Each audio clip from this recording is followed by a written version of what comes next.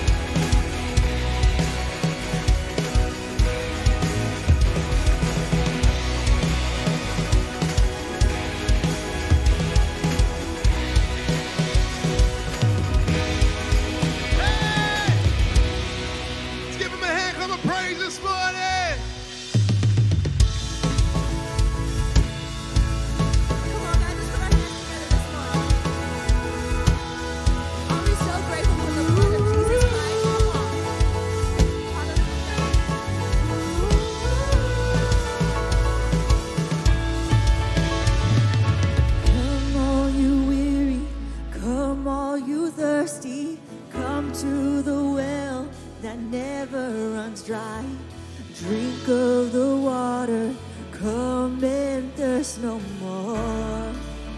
Oh. Come all you sinners, come find his mercy. Come to the table, he will satisfy. Taste of his goodness, find what you're looking for. Come on, we sing it out this morning. For God so loved the world that he gave us his one and only Son to save us. Whoever believes in him will live forever. How many believe that this morning?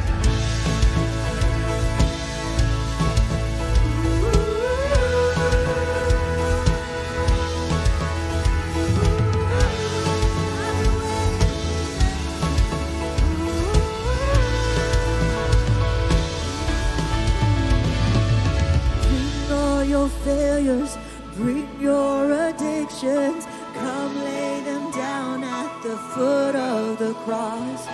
Jesus is waiting there with open arms. For God so loved the world that he gave us his one and only Son to save us. Whoever believes in him will live forever. Oh, the power of hell, the power of hell, forever defeated. Now it is well. I'm walking in freedom. For God so loved the world.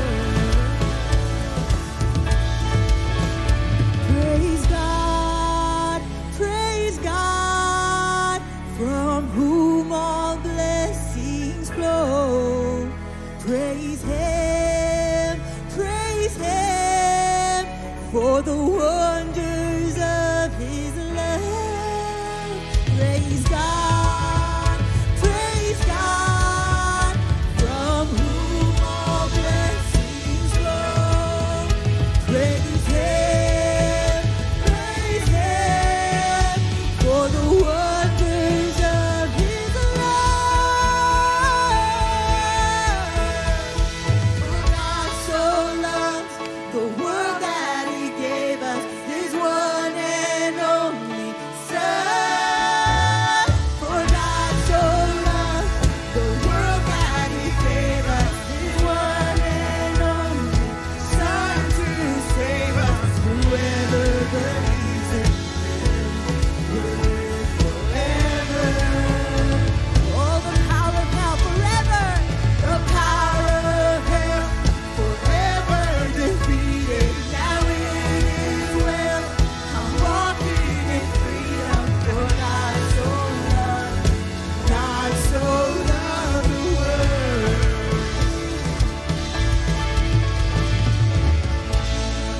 Failures, bring your addictions. Come lay them down at the foot of the cross. Jesus is waiting there with open arms.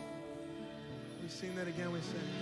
For God so loved the world that he gave us his one and only Son to save us. Whoever believes in him will live forever. Let's give him a hand of praise this morning.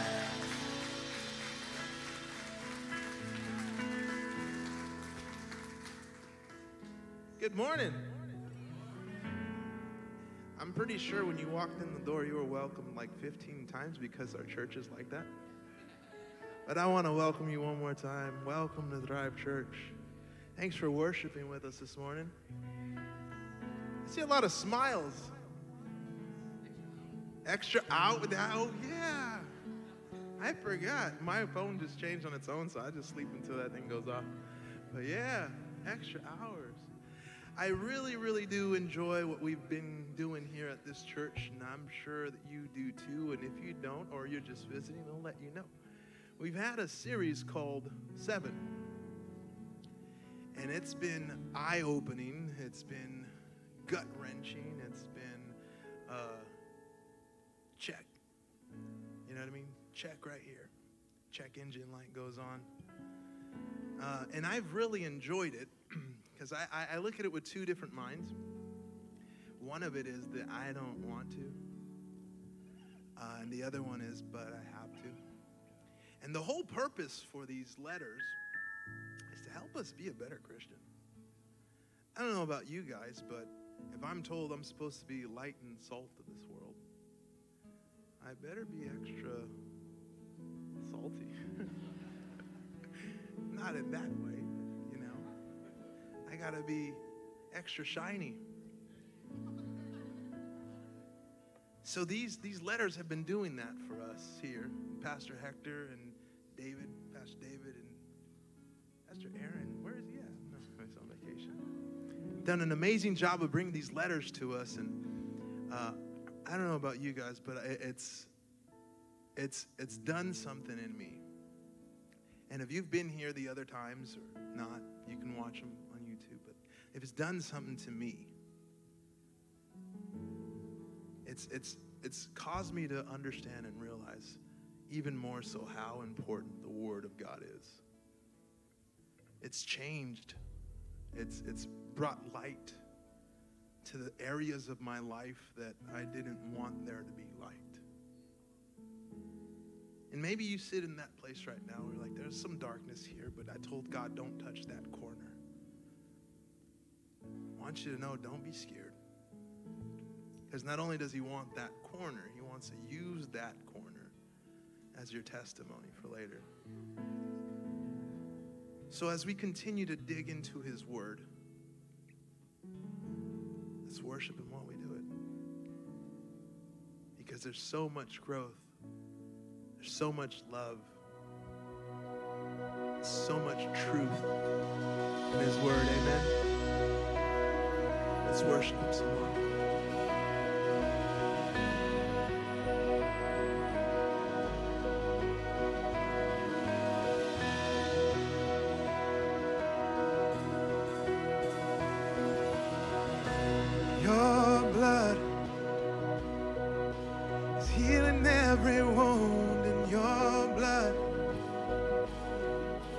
Making all things new. Your blood speaks a better word.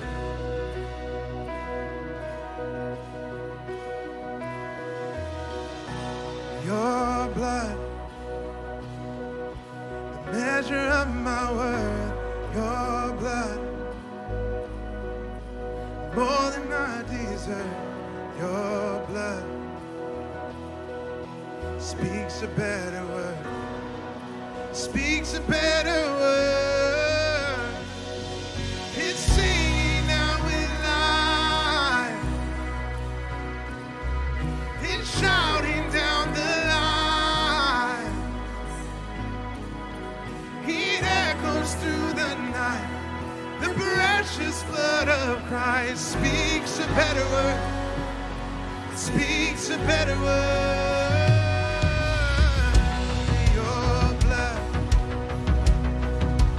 Robe of righteousness, your blood. Open my defense, your blood. Forever covers me. Forever covers me. Yeah. It's singing now in life. It's shouting down the line. It echoes through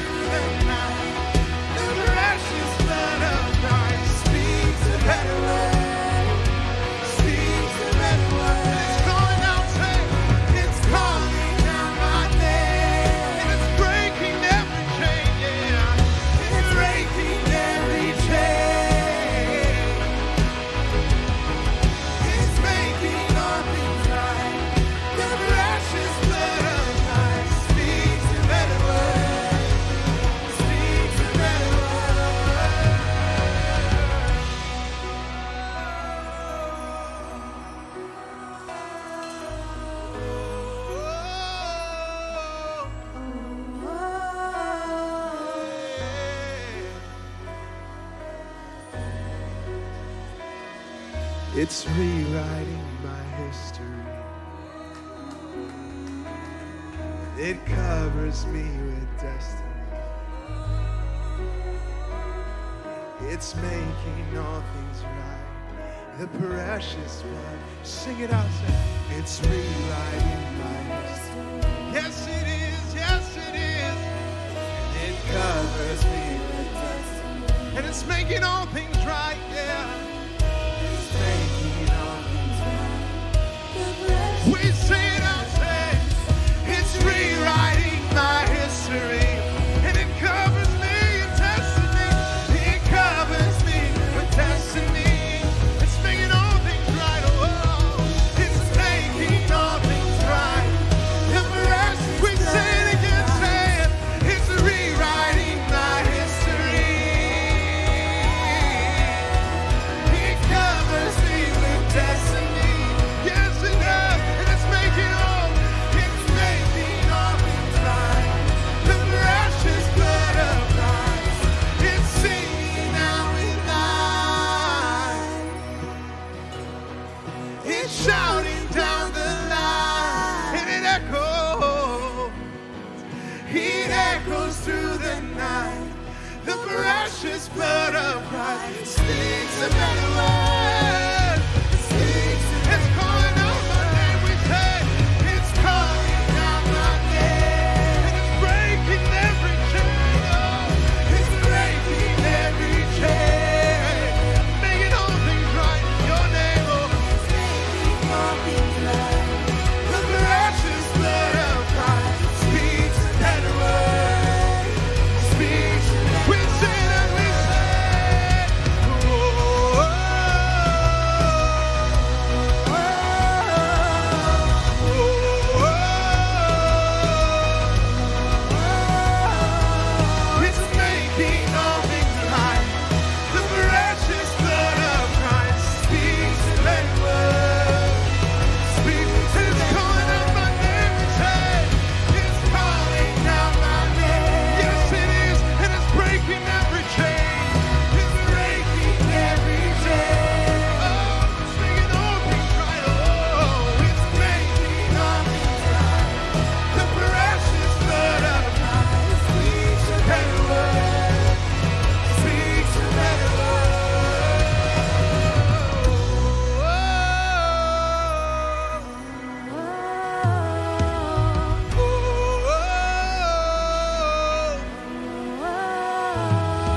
It's making all things right. The precious blood of Christ speaks a better word. Speaks a better word. Church, the Word of God says that while we were dead in our trespasses, we were dead in our sin, we were dead in our broken dreams, we were dead in our broken thinking, God made us alive. We were dead in our trespasses, but God made us alive in Christ. Why? Because we were created. We were His masterpiece. What does that mean? That means that when our dead dreams, our broken thinking, and the system in our head that says that we're not good enough, and all the filth and the trash that gets thrown on our life, what is our job? To step on it and say, God, you created me for good things. God, you created me for great things. Why? Because you love us. Let's lift Him up right now.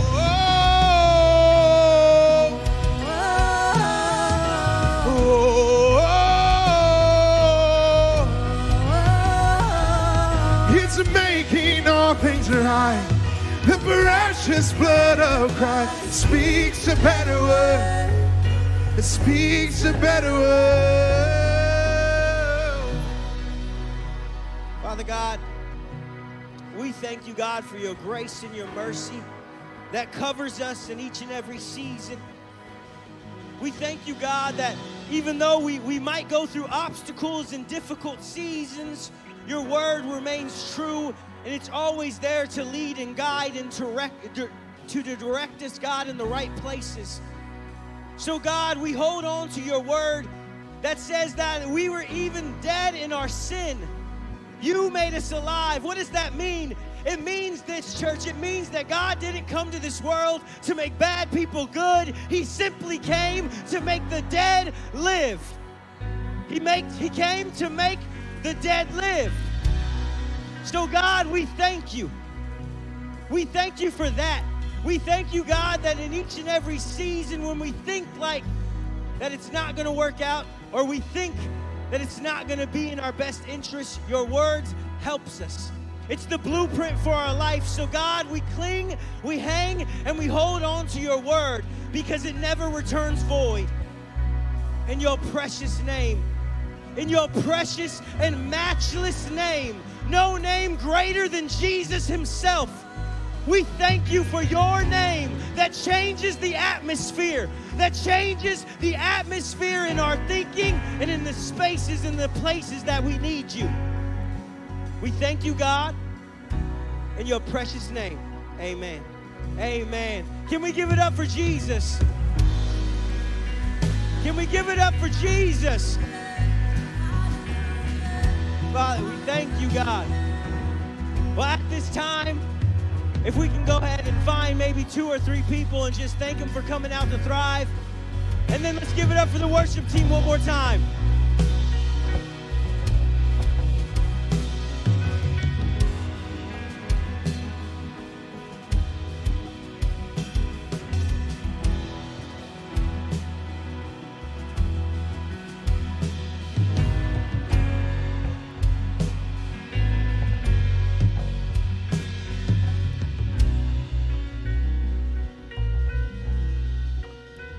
Good morning. How's everyone doing?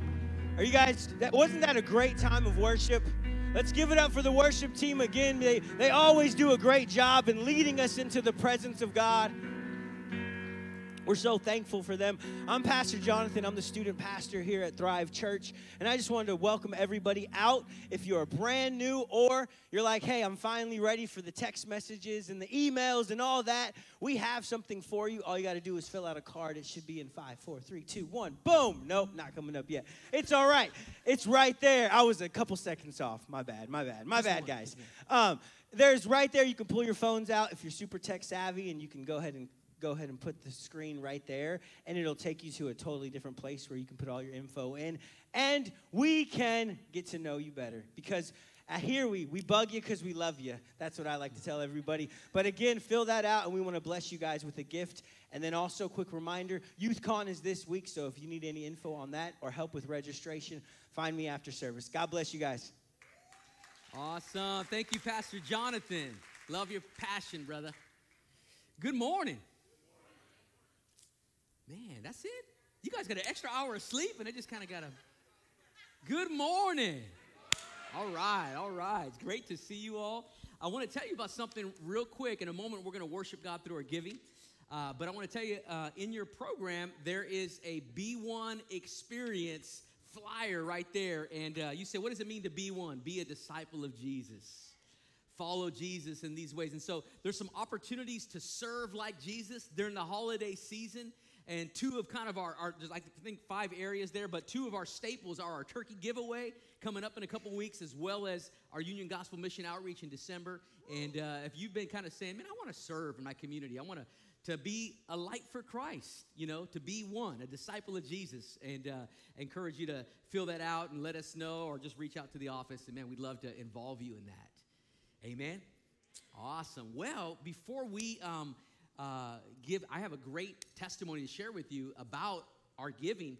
And but before we do it, I want to introduce to you a young man by the name of Matthew. And Matthew, if you can join me here on stage.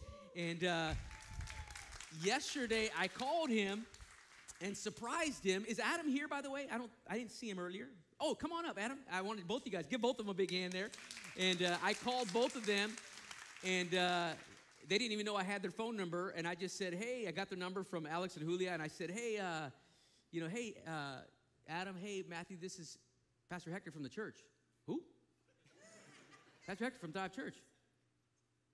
I could tell they were like, they didn't know what to say. But anyways, all that to say is I called you guys up here because of 2 things. Number 1, I've been noticing God moving in your life in a great way. And I'm just so proud of you guys. I want you guys to know that. So, but I also wanted just to celebrate what he's doing in your lives. And so I want to ask you guys 2 questions. Number one, how did you hear about Thrive Church? We'll start on the end here. Give you the mic. How did you hear about Thrive? I heard about Thrive through the Uribe family, and I'm very thankful for that because that has changed my life completely. The person that I was in February is completely different now, and Wow. I'm so thankful for you guys. Woo! Big shout out to all of you guys, the Uribe family, and thank you guys for being bringers. We celebrate you. You guys are heroes at Thrive. And what about you, Matthew? How did you hear about Thrive? You stole what I was going to say, by the way. But I found out Thrive Church from my family over there. Yeah. They brought me here Easter, and I was like, Woohoo! church, I've been here before, but I don't know. And then I found myself crying because I was going through a hard time. And it's just, every time I come back, it's just something special. Like I said to you on the phone, if I'm going through something, every time I come to Thrive Church, you guys talk about it, and it's just like, wow. It's like magic. It's crazy. Yeah. The Lord just kind of tell me, hey, say this because Matthew needs to hear this. No, I'm just teasing. I'm teasing. But let me ask you guys this, because I've been watching. You guys are getting involved. In fact, you got your little earpiece. You're part of the safety team, if I'm not mistaken. And Matthew, I've been seeing you get involved, and just God's been working in your guys' lives. What would you say is one thing powerful and positive that has happened since you've been really following Jesus? I've met so many great people. Just like, they've affected me so much. It's just like, God is doing it. It's great. Awesome, man. Yeah. He's blessed you with such good friends. Yes. Wonderful. I met so many great people since I started following God. Yeah, you got a great attitude, man. You really do. You got a positive, thankful spirit. That's a winning spirit right there. What about you, Adam? I mean, ever since I started following God, I've met people like how you said that I didn't even think I would know. I've always wanted a brother, and I've have all kinds of Thrive brothers, and that's amazing to me. I also I just like Pastor Steve said, there's light in areas that I didn't want light to be in, and it's just I'm free. It's amazing. Wow. It's an amazing feeling, and I'm so thankful for God. It's just like I'm a completely different person, and I'm saved. It's amazing. Yeah, come on, man. Can we give God praise for what He's doing? And how old are you guys? Are you guys still in high school or just right now? Yeah. So you guys.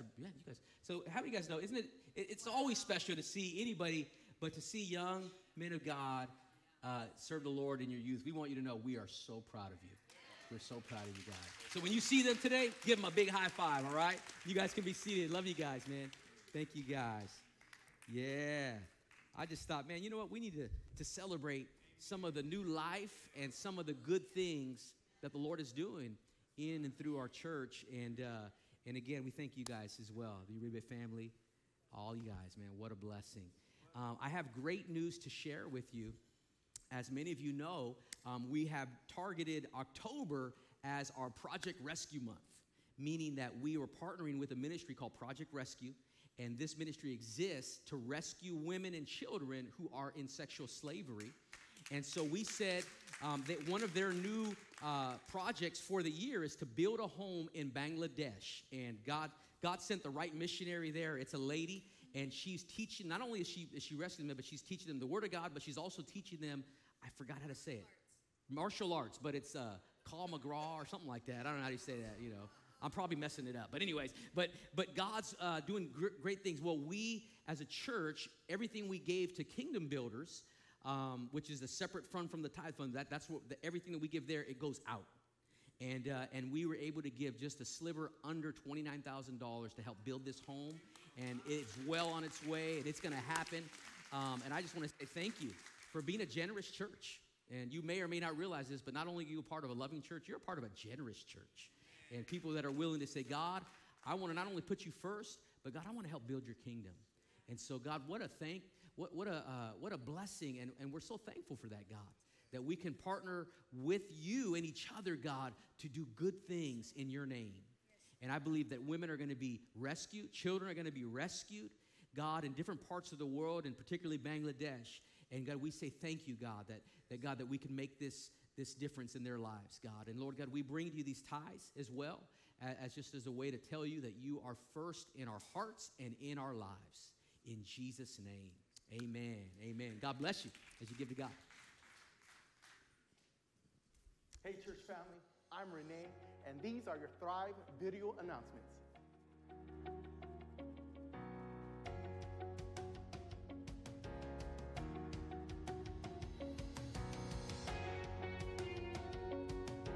At Thrive Church, our mission is to be one and make one. Well, this is your opportunity to physically be one. Every year we come together as a church family to bless those in need in our community. We are calling it the Be One Experience. If you have the desire to serve our community and love being a blessing, please see the insert in your bulletin for details and how you can participate, or visit the Get Involved table in the lobby. Thrive Youth. We have talked about it, we have anticipated it, and it's finally here. YouthCon is this Friday and Saturday. We are so excited to have you with us. Please note, the last day to secure your spot and submit payment is Wednesday, November 9th. So if you haven't submitted registration or payment, see Pastor Jonathan today to lock it in. Hey parents, we know children are a blessing from God.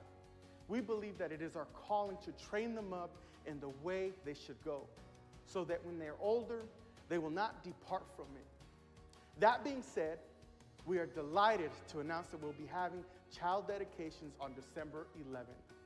If you are interested, please visit the Get Involved table after church. And that's it for your Thrive video announcements. For more information, go to the Thrive app, Thrive website, or Get Involved table in the lobby today. Hey, church family.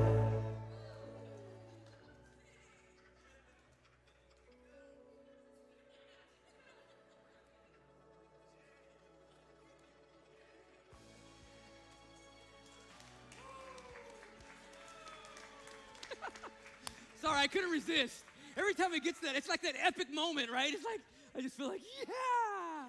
I got to jump off the stage, but then I'm going to land and break my leg. So, well, today, if you haven't been here for the last month, is the last of the messages in our series called 7. And we have been looking for the last 4 weeks. Some of you guys are like, how are we going to do this for 4 weeks? But there's actually 7 messages, because 3 of them were on a Wednesday night. But this is the last of today's. This is number 7 of 7, letters to 7 churches. So if you weren't here, let me just kind of bring you up to speed. Many, many moons ago, 2,000 plus years, the Apostle John, one of the 12 apostles, was banished to the island of Patmos near Turkey, Greece. And while he was there, he was in a cave, and he received a revelation from Jesus Christ himself. And in fact, it's what we call the book of Revelation. Okay? And that's one of those books that most of us kind of see it as an ominous type of part of Scripture, and it is, because there's so much incredible symbolism. There's also, it's about the things to come, the end of times, in part. And so at the beginning of this revelation, Jesus himself told John, he said, John, I want you to give these 7 letters to 7 different churches around Turkey. And of course, it was both specific to who they were and where they were, but also because God's word is never just limited. God's word has so much power. It carries, how many of you guys know, multiplied impact and revelation. And so it speaks just as much to us as it does to them. It's the word of God. It's living, it's active. And so this is the 7th letter. And over the last 7 weeks, the 7 services that we covered this, we looked at the first week, we looked at the letter to the church of Ephesus. And it was the loveless church. It was basically Jesus came to the church and he said, guys, you guys are obedient, but you're grumpy. In fact, you got to get back to your first love. And so he did. And he said, in fact, I'm going to show you the way back. And the next week, we looked at the church of Smyrna. And like, it is still is today, they were a suffering church. They were being persecuted for their faith. And in so many words, Jesus encouraged them. And he said, you know what? I'm proud of you guys. And in fact, he even told them, he said, you guys are poor in the natural, but in actuality, the way I see you is you're rich because you did not deny my faith. And then last week, the third Sunday, we looked at the church of Laodicea. And I started the message, if you guys remember, by saying, you guys are going to love it. It's almost like when you get when your workout trainer tells you you're going to love today's workout. How many of you guys know you're not really going to love it? Your muscles are going to love it. How many of you guys know we've been eating a lot of meat over the last, a lot of protein over the spiritual protein over the last month, right? And so of course, he challenged him. He said, you know what? You guys are lukewarm. In fact, opposite of the church of Smyrna, he said, you guys think you're rich, but spiritually, you're poor, you're blind, and you're naked. And they were like, ouch. Of course, but Jesus said, here I am. I'm standing at the door. I'm going to knock. I want you to open up to me, and I'm going to take you to the place of fire and passion that you've been destined to. And then, of course, the last 3 Wednesdays, we had great messages from Pastor David, Pastor Steve, and Pastor Aaron, who's on vacation. Pastor Aaron, I know you're probably watching. Aloha, or wherever you guys are at. Costa Rica. Orale. Okay, I don't know. They probably don't say that. That's Mexico. But anyway, Pergamum, we preached about the compromising church, the corrupt church, the dead church of Sardis, and our staff. Didn't our staff do a great job on Wednesday nights? You guys killed it. Today, we end on a high note. In fact, I saved this one for last because similar to the church in Smyrna, there were only 2 of the 7 that received no correction. But Jesus, not that they were perfect, but Jesus understood that they didn't need a word of correction, but actually he gave them all praise and affirmation. So the second church like this is the one that we're going to study today, is the church of Philadelphia, okay? Not Philadelphia, Pennsylvania, but Philadelphia, Turkey. And so Jesus has all encouragement, affirmation. And so today, if you're wondering, man, Lord, is it going to be a bam? It is. It's going to challenge us, but more than anything, it's going to inspire you and it's going to encourage you. My prayer is that you're going to come today and you're going to leave with a faith lift and a facelift. Come on, somebody, because when your faith is lifted, your face is lifted. Come on, somebody, and you're going to be encouraged in Jesus' name. So, with that, can you stand with me as we read the first 2 verses of the letter to the church in Philadelphia? This is also known as the persevering church. Are you ready? So Jesus says, write this letter to the angel of the church in Philadelphia. This is the message from the one who is holy and true, the one who has the key. Just hold a key in your hand, the key of David. What does that mean? I'm going to explain in a moment. He said, what he opens, say it with me, no one can close. And what he closes, no one can open. Woo! How many of you guys know he's got the power, right? Go ahead and say it in your singing voice. He's got the power. Okay, look at the next verse. Just got to keep you awake. That's all right there. He says this, before you see, he said, I know all the things you do. Just say, uh-oh. More than Santa Claus, he knows it. He knows whether you've been good or bad, right? No, I'm just kidding. He says, can you say this last line with me? And this is so powerful. He says, I have opened a door for you that no one can close. Say it one more time. I have opened a door for you that no one can close. Come on, somebody. Before you're seated, tell someone, he's opening doors. He's opening doors. Come on, somebody. Give him a high five. You can be seated. Woo, it's going to be a good one. I give you permission right now. If I say something that encourages you, feel free to say yes and amen. All right?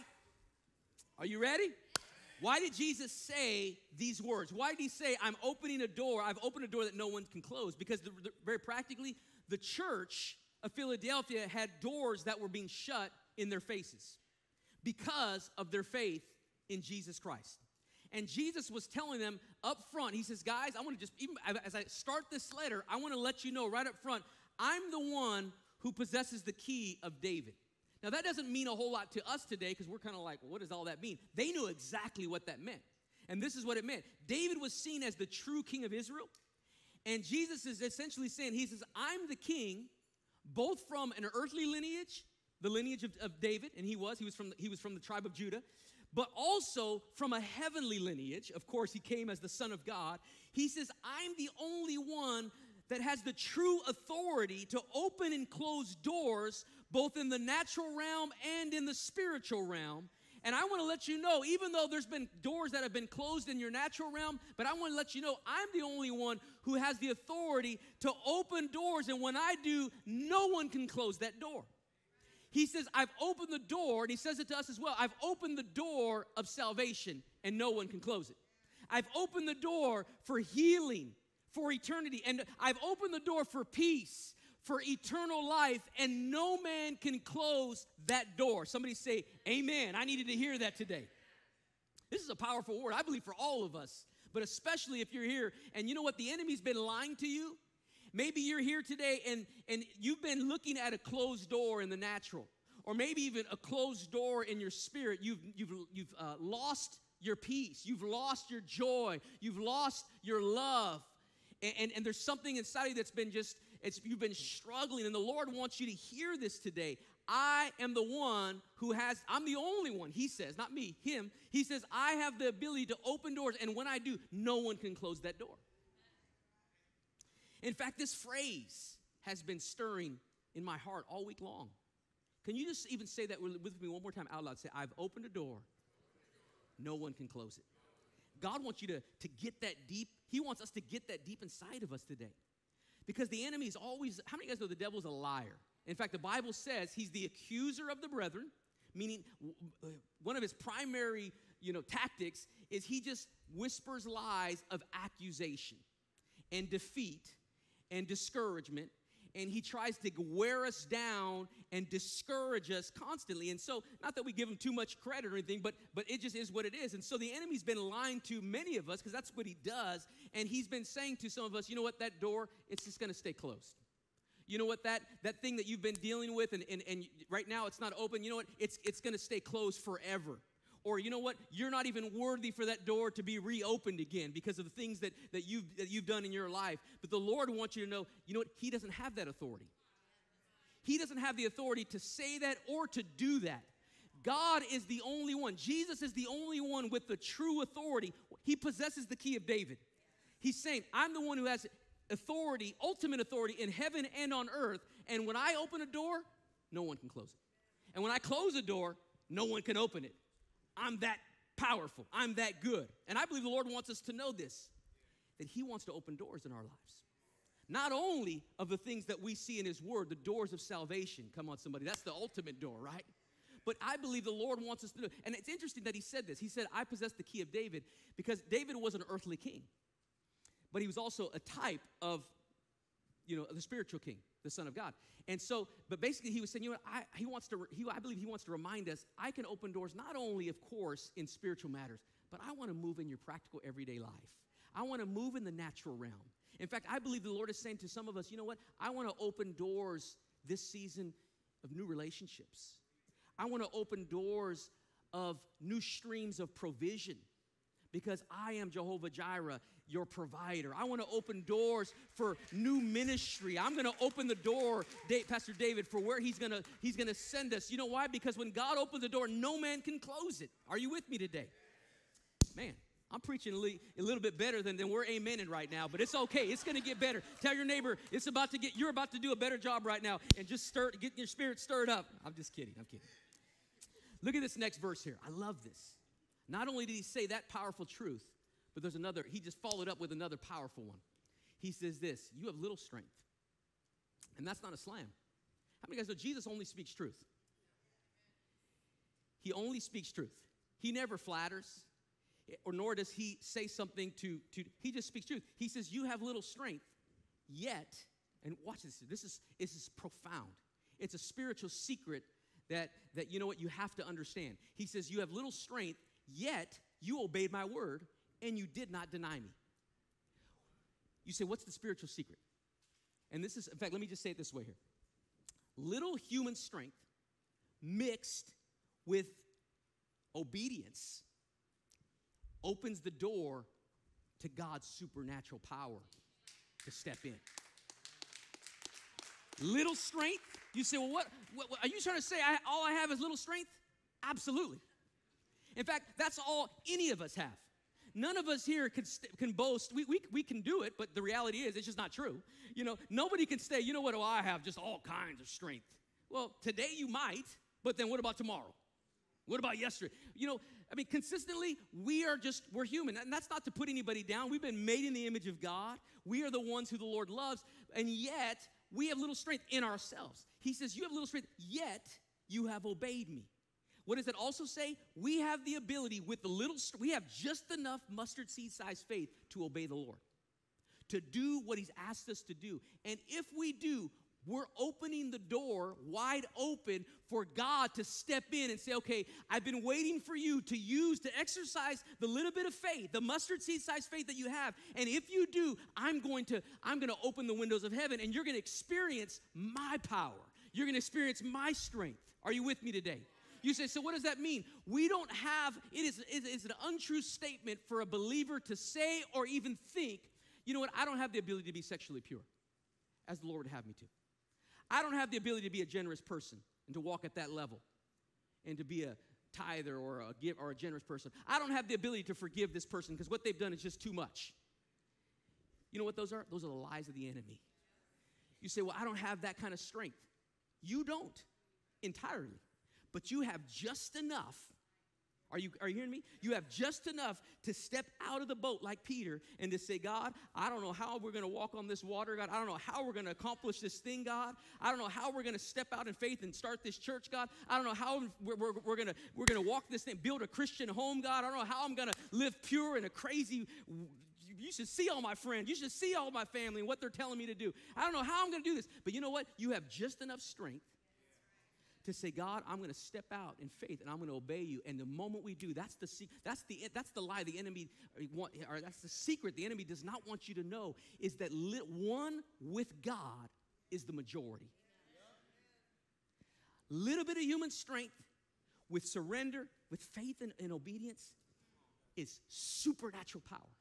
You say, how do you know that? It's the very thing that Paul said while he was in a Roman prison cell, and he was writing to the church in Philippi, and he said, you know what, church? I know what it is to have a little, and I know what it is to have a lot. But here's the thing. I can do all things through Christ. Where is it? How is it? It's through Christ who gives me the strength. It's not my strength. It's his strength. It's part of yours. We provide about the 1%, and he says, I'll give you. But you know, that 1% with faith and obedience unlocks the rest of the 99 that comes from the Lord. Are you with me today? It's a partnership with God. I was sharing my testimony with somebody this week. And I had a conversation, and they were asking me questions about how I got saved and different things. And as I was sharing this, I was reminded, you know what? I never thought that I would be a pastor, let alone even be a bold disciple of Jesus. It really wasn't in my personality per se. There was a time in my life before I really surrendered to Christ where I was afraid to even admit to my friends that I even went to church. Anybody know what I'm talking about? It's like, I don't even want to be known as a church guy, let alone, I'm going to start sharing my faith. And I literally went from that to now the Lord put a fire in my heart to want to preach, to want to share. And I know it's not. All I had was just a little bit of strength. But I'll never forget that the shift, literally the transformation, and I just was reminded of that this week. But I literally went from one day, and when I surrendered my life to Christ, I said, Lord, have your way. And I stepped out, and the very next day I went to my bus stop, and a close friend of mine said, what happened to you? And I didn't even see it. I didn't even see anything. And I said, what do you mean what happened to me? You look different. And I was like, well, I don't know. What do you mean? I started looking like I got a new shirt on or something. I don't know. What are you talking about? She says, just your whole face, your smile, everything. You just look different. And I was like, really? And then it dawned on me. She notices that something happened in my heart with God. And so then and before I was afraid to even mention I went to church. And I said, last night I knelt by my bedside and I asked Jesus to come into my life. And literally, he filled my heart. I started sharing what happened to me the night before. He filled my heart with his love and his peace. And man, that's probably what you're noticing right now. And then she all of a sudden became a critic. She said, you've been brainwashed, haven't you? And before the Lord, this was my response. Again, mind you, prior to that, I never even would tell people I wanted them to go to church, or I even went to church.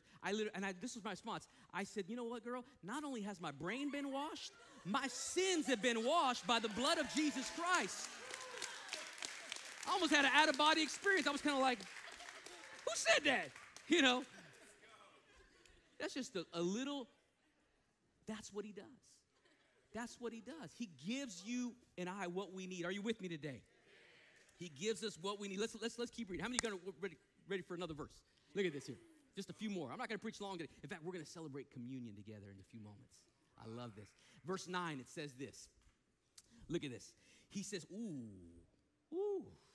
The idea that Jesus is just all sweet and nice and you know, he won't ever speak truth. Listen to what Jesus said. He said, look. He said, I know they've been messing with you guys. I'm going to force those who belong to Satan's synagogue, those liars who say they are Jews but they're not, I'm going to force them to come and bow down at your feet. So why did Jesus say that? Practically for this reason. Because the Jewish synagogue came against the Christians of that day. And number one, they kicked them out of the church. And they said, you guys aren't even allowed to come into church anymore.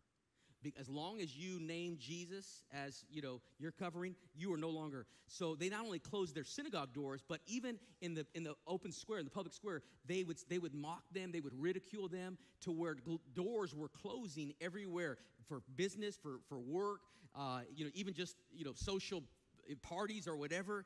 And if anything, this verse, you know what the book of Revelation in its entirety reminds us? Is that God, hear this, is a God of justice. It's who he is.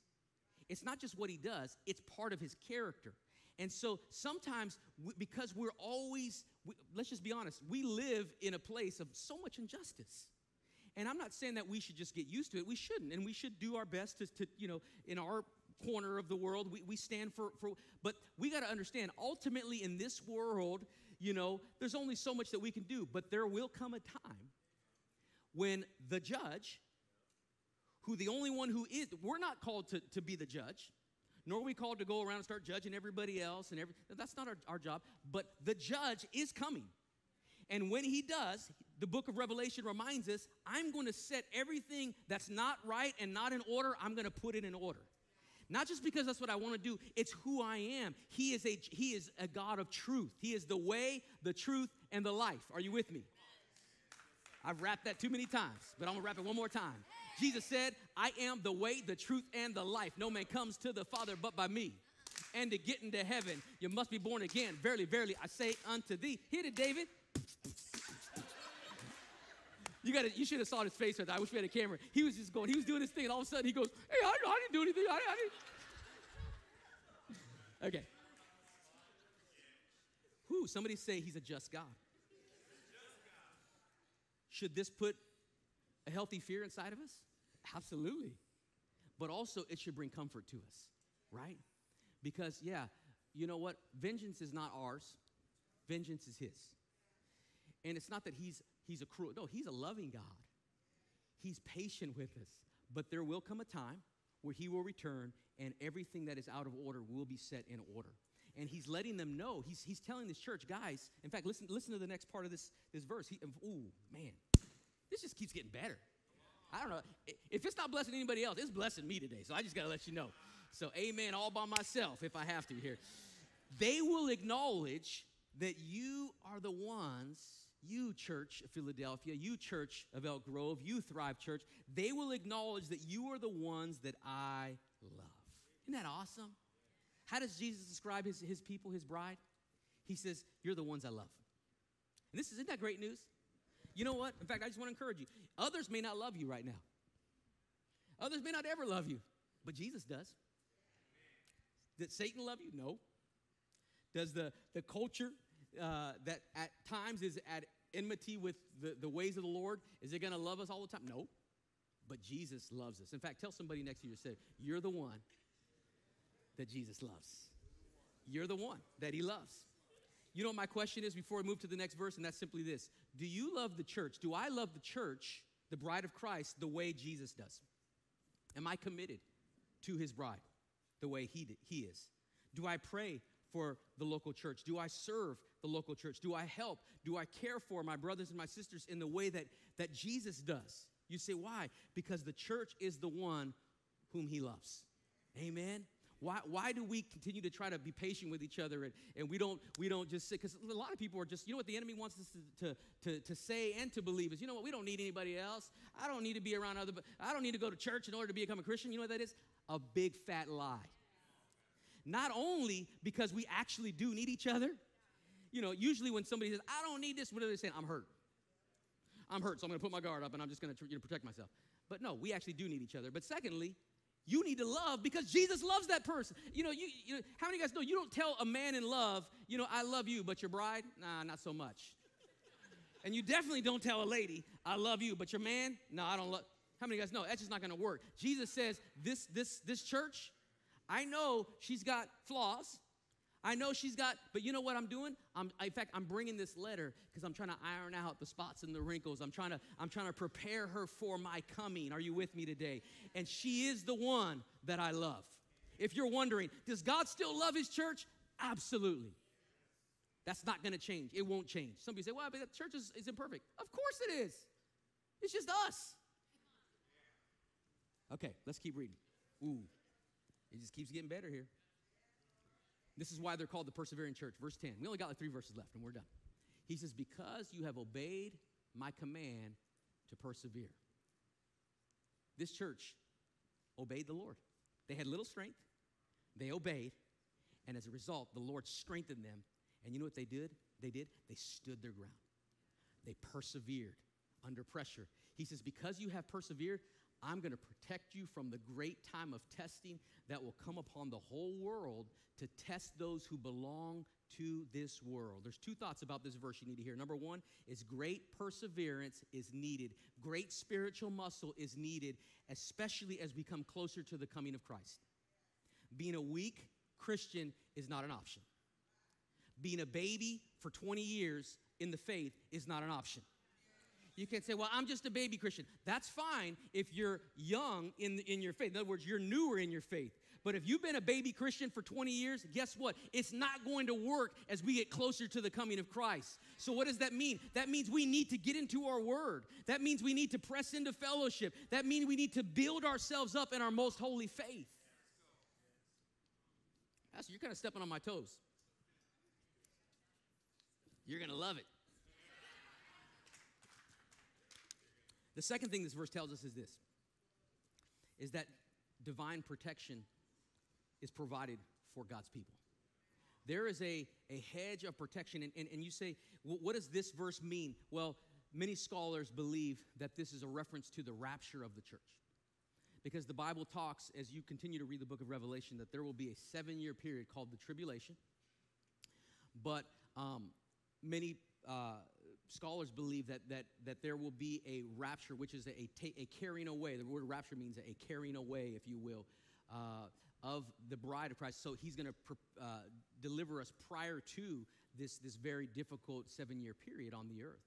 And others say, well, I don't see it that way. I see it as more of a mid, right in the middle he's going to carry us, or at the end. My feeling is this. Now, I prefer to be carried prior to, but if that doesn't happen, I lean in that direction, not just because that's what I want. It's because that's how I interpret certain things. But even if we don't know that for sure, there's no way of saying, oh, I know dogmatically.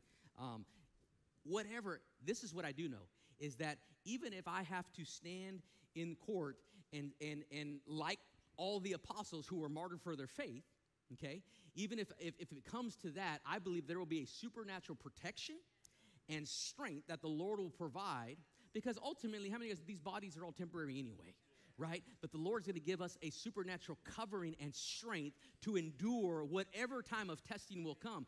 It might be that he's going to deliver us from. It might be that he's going to allow us to go through to bring him glory and that we can stand and proclaim the name of Jesus. Whatever it is, God's got us. Amen?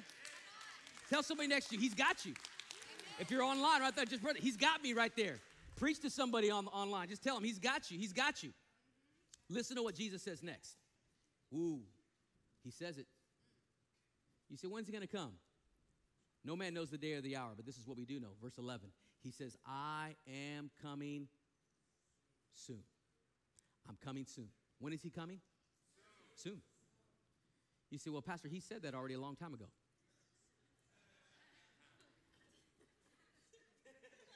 To man, what does the scripture say? A day is 1,000 years, 1,000 years is a day. Obviously, the ways of the Lord are higher than our ways because God's the God of eternity. You know, God blinks. You know, he is in every time. He's bigger than just time. So, but God says, I'm coming. But he said this 2,000 years ago. He says, I'm coming soon. Does God want his people to be ready? In fact, Jesus told many parables about the readiness and the preparation that his bride needs to have. In fact, one of the parables that he told was the parable of the 10 virgins. I won't read it all today, but he simply said 5 virgins. They were all waiting for the bridegroom to come. And it's a parable about the readiness that we need to have for the soon return of Christ. And he said 5 of the virgins, 5 of the bridesmaids, if you will, had oil in their lamp, and 5 did not. In other words, 5 were ready, and 5 were distracted by all the busyness of life, by all the details of the wedding, by all the concerns of this world. And I believe that the whole book of Revelation, especially the 7 letters, are to remind us, church, that he is coming soon.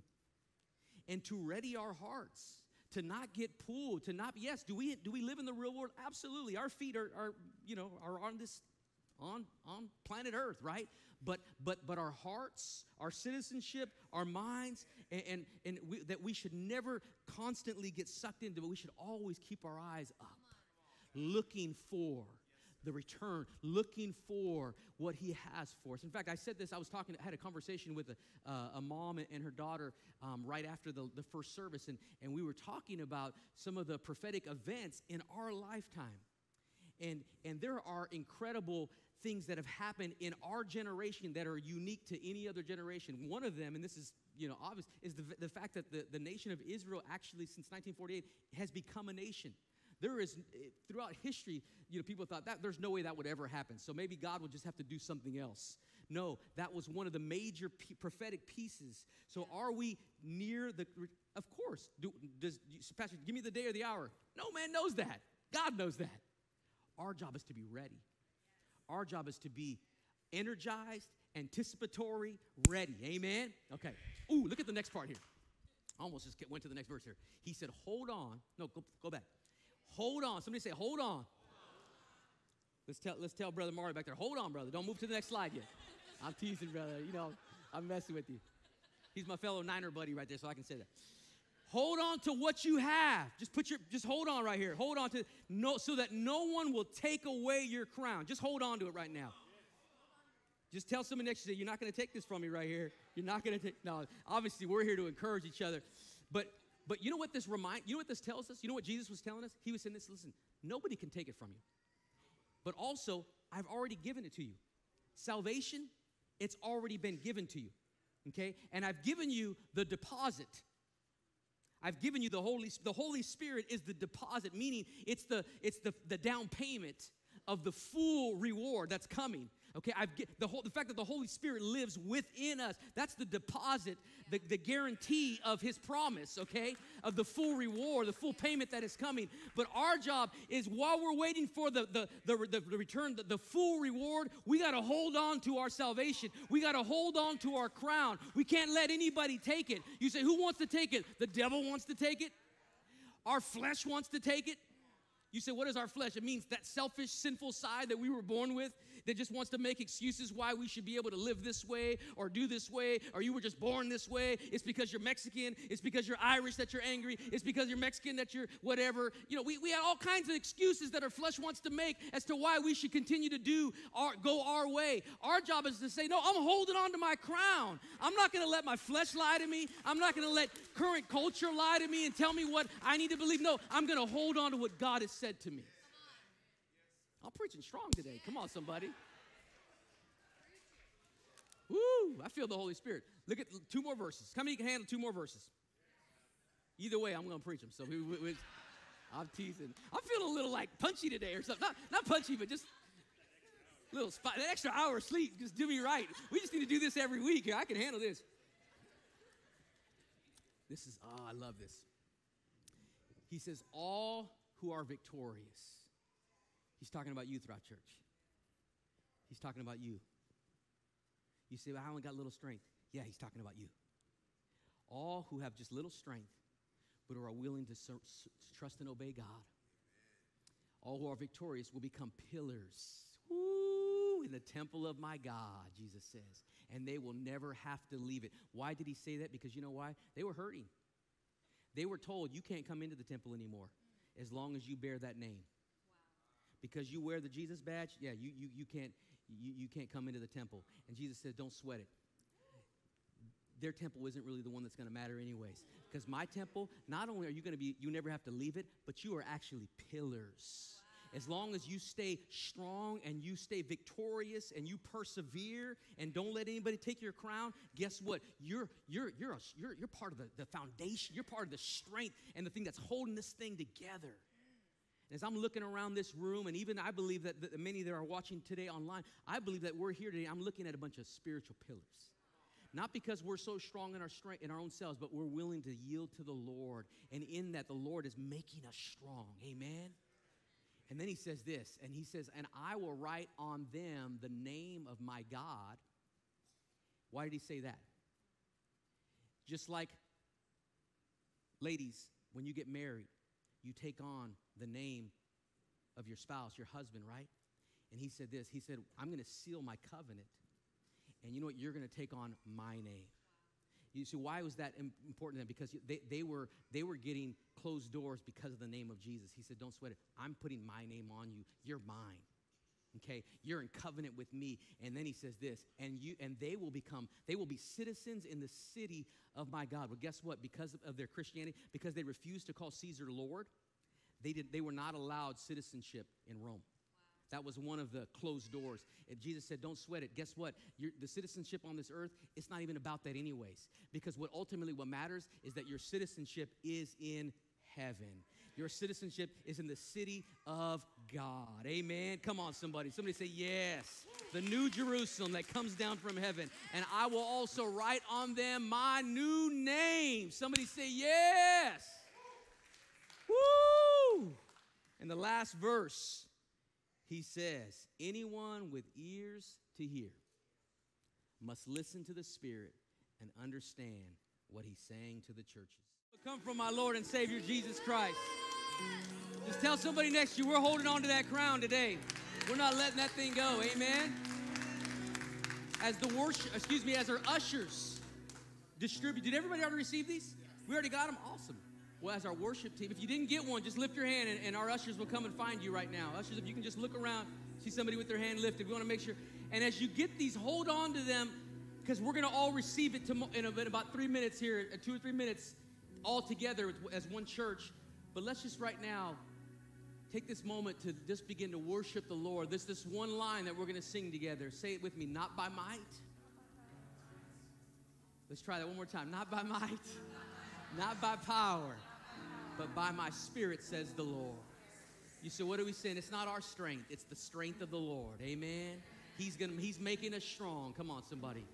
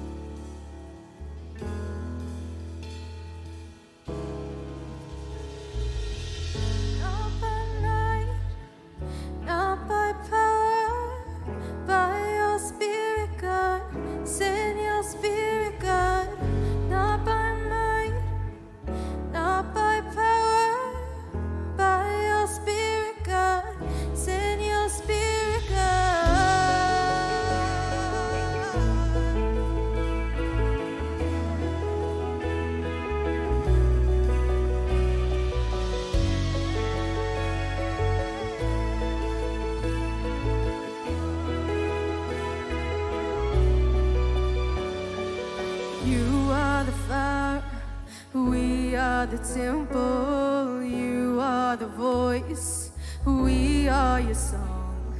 You are our God, and we are your people. You are the light, and we stand in awe. We stand in awe of you.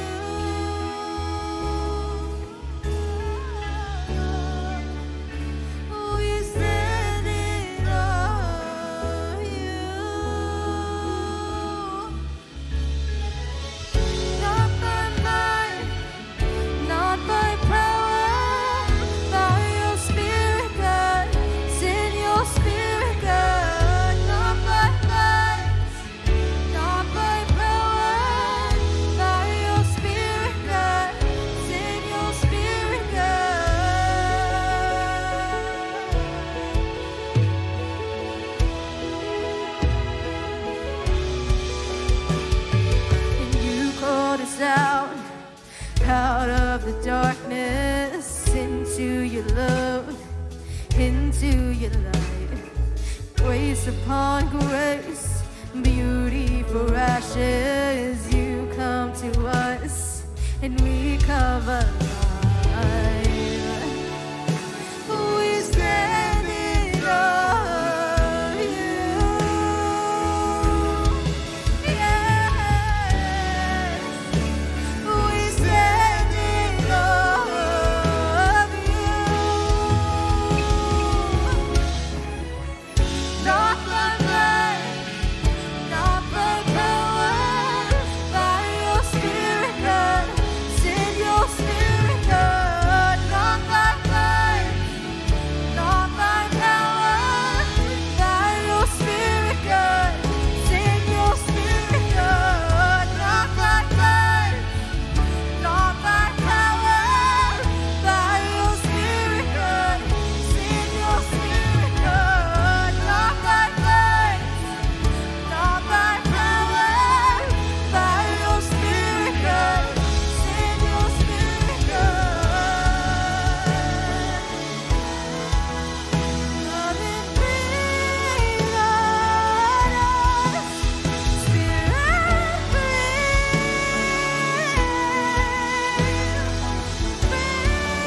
on us,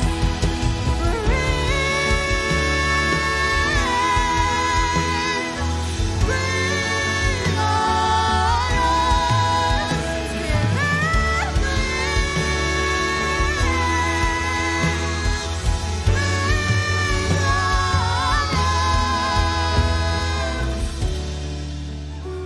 we stand in awe of you. Yes, we stand in awe of you.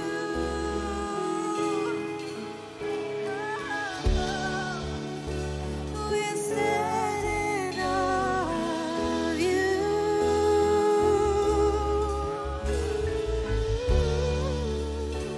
We stand in awe of you. Yes, God. Father, we stand in awe of your amazing grace today, Lord.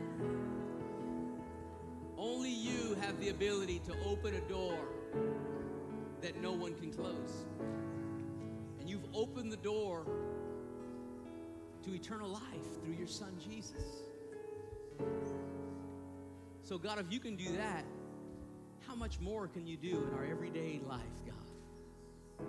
You say, what is the communion elements? Of course, we understand these are the symbols of the body and blood of Jesus, which are also the symbols of the things that open the door to heaven.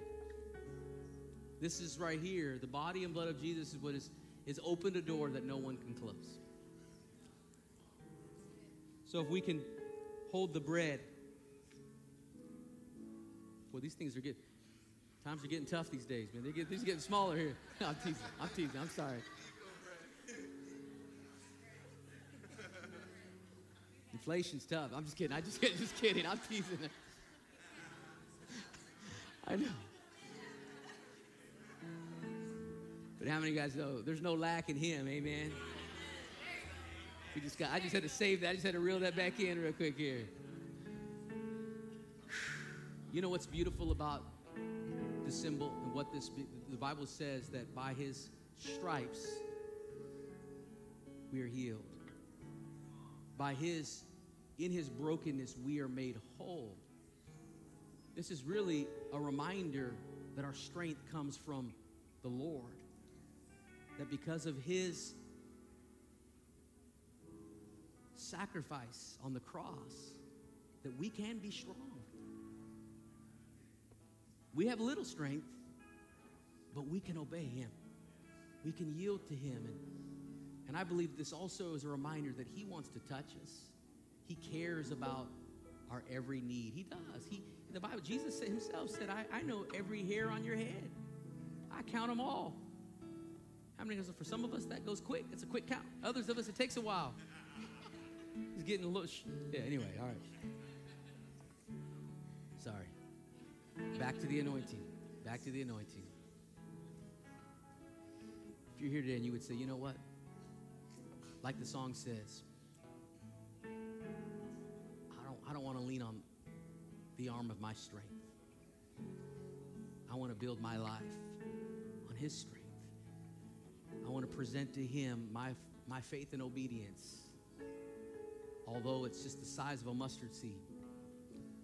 But I believe God wants to do big things. If that's you, just hold it up to the Lord and say, yes, God.